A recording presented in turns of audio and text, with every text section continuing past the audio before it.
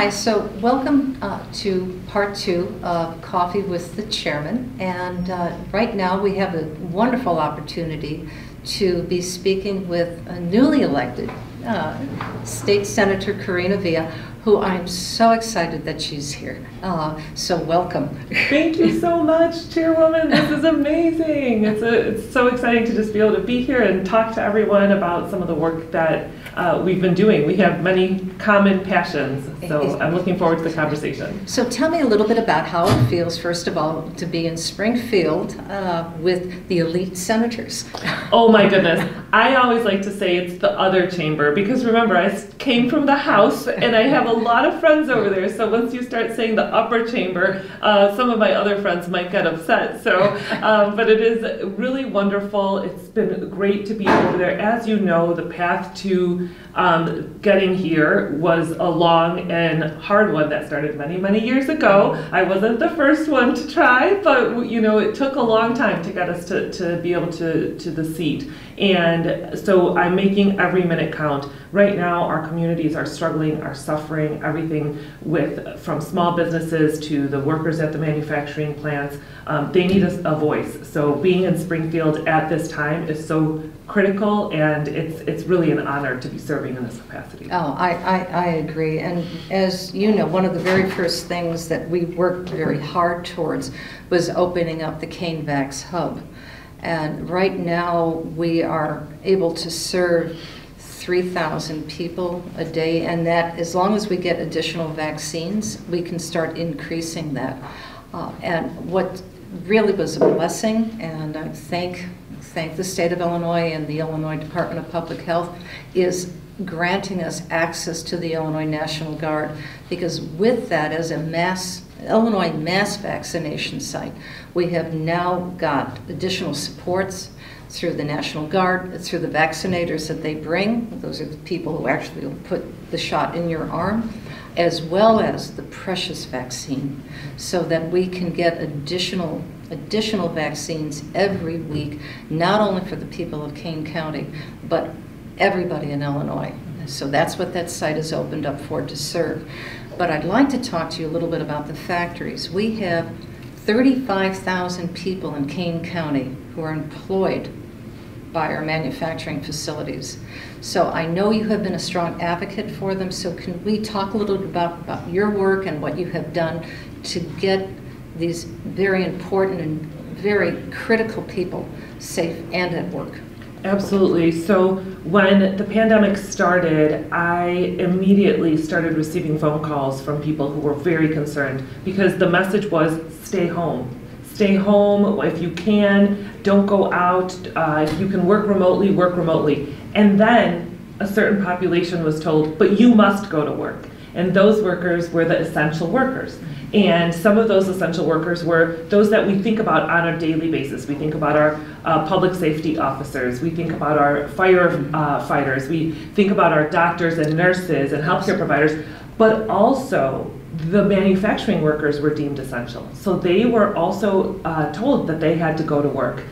Many of these factories did the right thing. They got the PPE. They put in dividers between people. They increased social distancing. They had doors where folks came in and doors where they went out. They took temperatures. They did the right thing by their employees. Other manufacturing companies did not. They did not. And so I got those phone calls from the family members of these folks who were fearful for their lives, fearful for their jobs, fearful for what was to come if they decided to say, I won't go to work because you're not protecting me, or if they were to say, I don't feel well, how are they going to pay the bills? So I got a firsthand perspective of all of that with all of these conversations. We then passed protection legislation for the workers, for the essential workers, making sure that it then obligated the factories to take care of their employees during COVID. Now, when the vaccine came out, to me it was essential workers. They were the front line they were the ones that were impacted the most. Along with our seniors, the factory and warehouse workers were the ones who died at greater numbers. And so to me, it was and they couldn't afford to stay home. They couldn't afford to stay home, that's right. And now we have the vaccine, so now it's how do we get the vaccine to the workers? Let's partner with as many folks as possible and let's get these vaccines where they need to be. And as you know, Suncast here in Kane County has vaccinated. We had an event along with Representative Maura Hirschauer and Jewel Osco and the Kane County Health Department, and we went and vaccinated the folks from Suncast at their place of work. How many employees were Over vaccinated? 600 employees. That's and what I fantastic. was told, this is the great part about it. First, the employees didn't have to register. They didn't have to go through any phone calls, or it was right there at work. Mm-hmm. And literally, they were going through the line and saying, okay, it's your turn, get in line, it's your turn, get in line. Of course, people could refuse. But what the owners of Suncast said was, because it's here and people are watching their friends say, okay, I'll get it, more folks jumped in and said, okay, maybe people who would have said, no, I'm not going to do it, then we're like, well, it's here, my friends are doing it, let's go ahead and do it. So it was a really successful event. So I would like to challenge you with that, is that as they get their second doses, that you also encourage Suncast and Walgreens to allow family members to come as well, to provide that vaccine for husbands, wives, children who would be eligible after the age of April 12th, so if you're 16 and over, so that the whole family unit gets vaccinated. So that was something that we had talked to them about. And what the situation is, they didn't have space to bring the community into Suncast. We did ask them if they'd be willing to do that. So part of the space where they were doing the vaccine setup and the 15-minute afterwards that you have to sit and wait, yes. That was actually right off of the factory floor. So it's dangerous. You can't have outsiders in. Absolutely. And so, but I will talk to them and see how we can continue to partner to for example, help the loved ones get registered for the Kane County location. I think that the more people that are getting vaccinated, the less fear the community is going to feel, especially in the Latino community. As you know, many folks have been very fearful of getting vaccinated. So let's talk about that. How can we effectively, besides bringing it directly into the community, which Kane County is planning on doing, but you can have a site, but you have many homes miles around that particular site. So how do we encourage people not to be afraid to come get the vaccine? What would be the best approach? I think that community leaders need to be at the forefront. We need to be seen saying, we got the vaccine, this is safe, we welcome you here. Having folks out at that site who the community trusts and knows, I think those are really critical pieces. But also key leaders within the community, people in fellowship, right, from the religious sector, also folks in education, teachers, principals.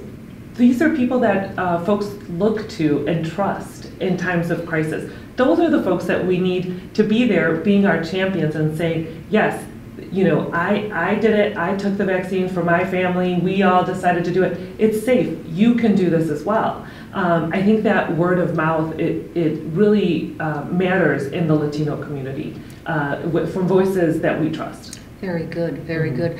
And what can Kane County do to help out, distribute the vaccines, to make sure that the vaccines that we have are distributed and the message is accurate so that we can reach out to all of our communities?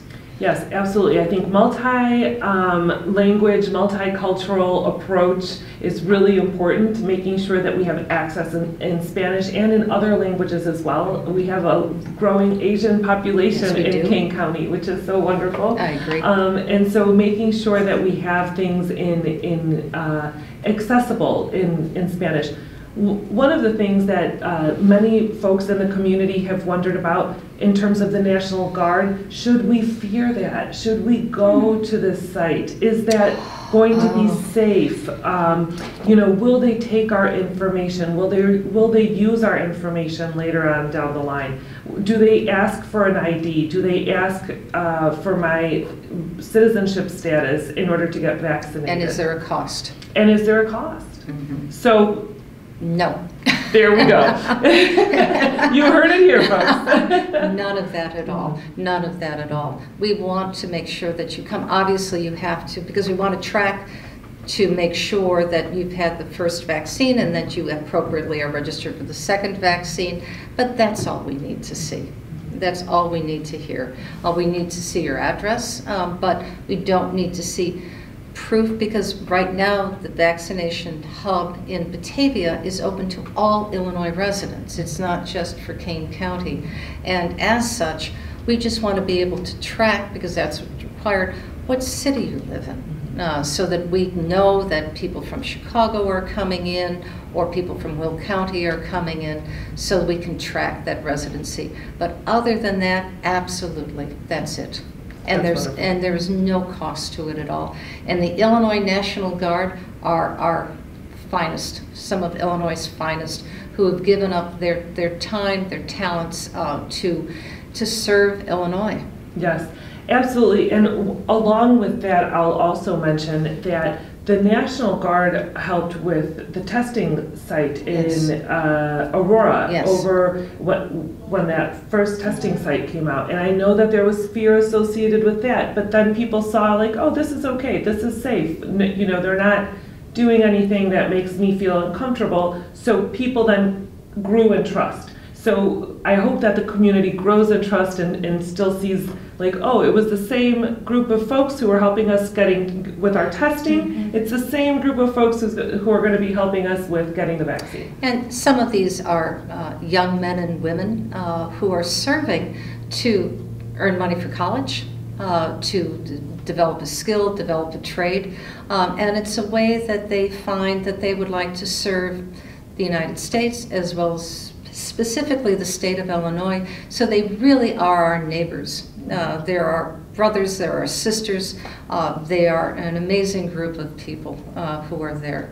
So it's something that I think that the community and our students should take great pride in. Yes, absolutely. I agree. I've actually talked to some folks who have been working 7 days a week on distributing the vaccine, and folks get teared up and say, this is the most important work of my lifetime. It is. Mm-hmm. So our goal is we have about 534,000 people in Kane County. When the census is completed, probably it's going to go over 540,000. Out of that, we'd like to get about 400,000+ people vaccinated.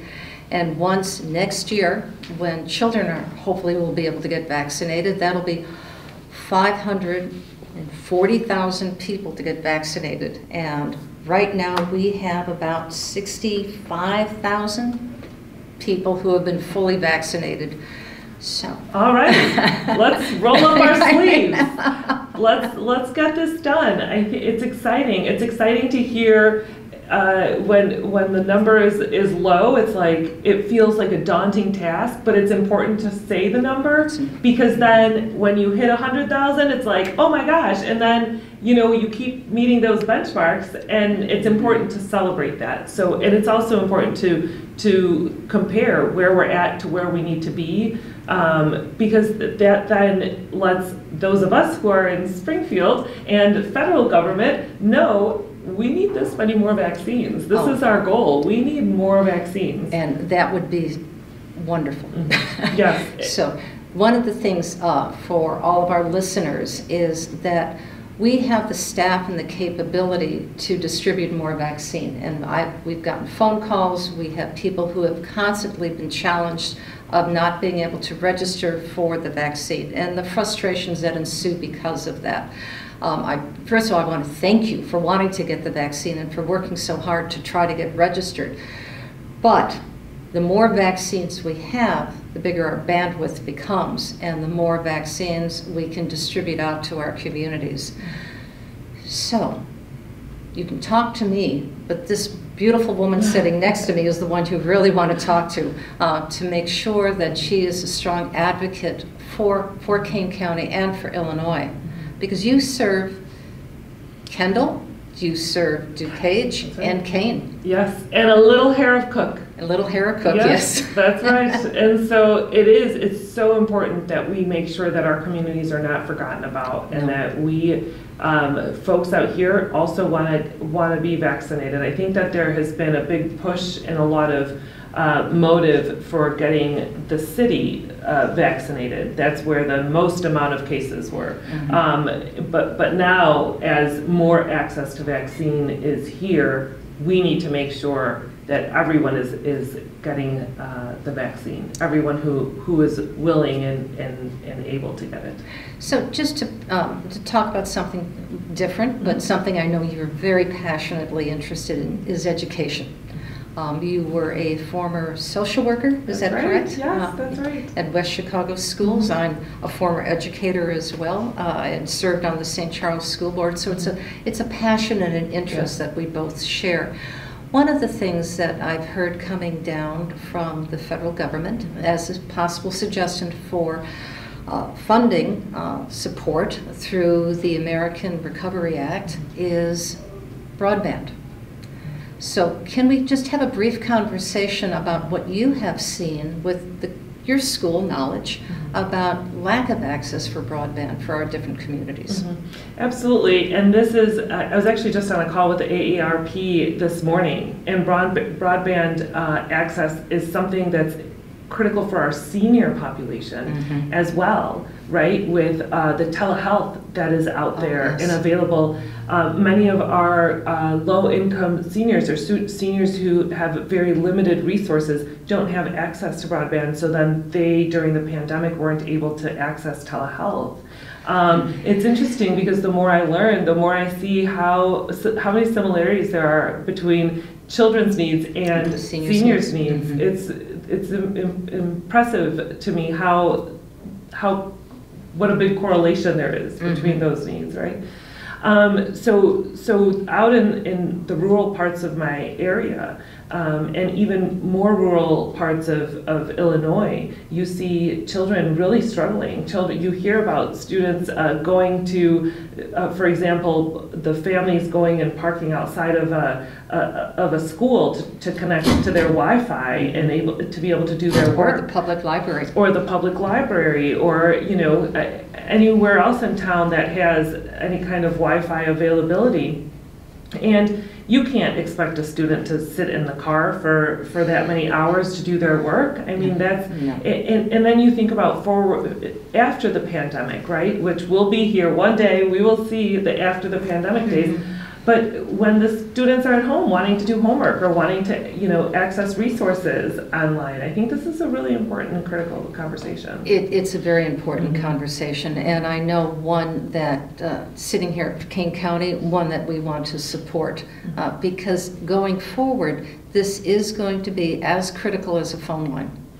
Absolutely. It's going to be one and the same. And in the pandemic, some of the things, there were great things that came out of it, right? And one of those things was the telehealth. So we want to make sure that children who need to have access to telehealth in the future, some of that might be for mental health services, which is another topic that you and I are very passionate about. If children need access to a psychiatrist or a therapist, or seniors need access to their doctors, to the same. Or to therapists, right? That they're able to access that, and the only way that we can ensure that is making sure that there's a level of connectivity that is equitable. Absolutely, absolutely. So I think that you and I, as well as Mayor Irvin and our small business owner Sal Daza with Gun Barrel Coffee, are all in agreement that working with small businesses, hearing their voices, being able to support their needs so that they can continue to grow and prosper, to serve the communities, to allow our constituents to feel free that they can shed their masks, feel that they can go to restaurants, go back to school, enjoy families with great confidence, and being able to go forward, step proudly forward with Wi-Fi access is going to be something critical that we can all work on in the next few years. Absolutely. Absolutely. My parents are small business owners too, right here in King County. So the small business situation is one that's near and dear to my heart, and anything that I can do to help bolster the voice of the small businesses, I will continue to do. Wonderful, wonderful. And with that, I'd like to thank you. This has been a wonderful opportunity to hear about all your great work, and we certainly all wish you great success. Thank you so much.